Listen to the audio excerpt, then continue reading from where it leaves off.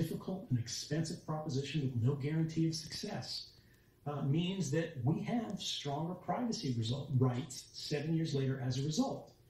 That doesn't mean we save the world. That doesn't mean we relax. We sit down on the couch, there's the golden sunset.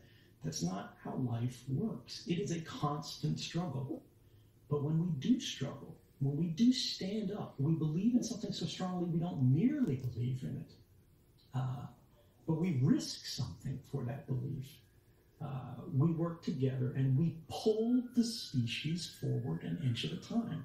We move away from that swamp of impunity and unaccountability into a future where, hey, maybe not just a little guy breaks the law and goes to jail, but maybe a senator, maybe an attorney general, maybe a president, right? And that would be a very good precedent to have.